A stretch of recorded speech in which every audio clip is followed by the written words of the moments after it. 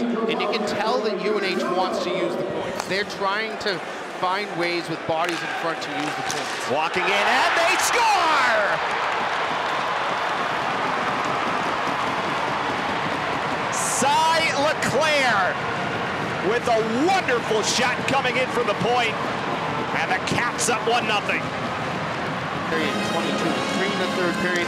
And both of those when they had big leads. Black score!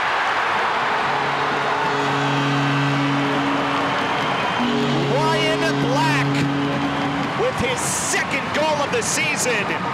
What a jump for the Wildcats, 2-0. Still a 2-0 lead for the Wildcats here early second period. And Morrow on a great stretch pass. Here is Connors moving in, and a deke, and he scores! Kenny Connors, his 5th goal of the season. Here comes Sullivan moving in, waits and shoots, and he scores! That went in.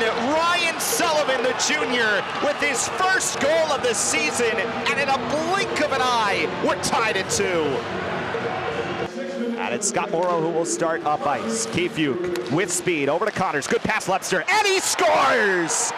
Oh my, what passing from the Minutemen, and Lepster buries it. 3-2 lead.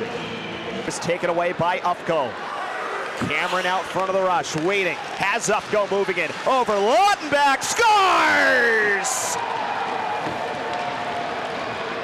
And it'll end up in the far corner. 4 unanswered for the UMass Minutemen. And the 5-game losing streak comes to an end tonight at the Whittemore Center.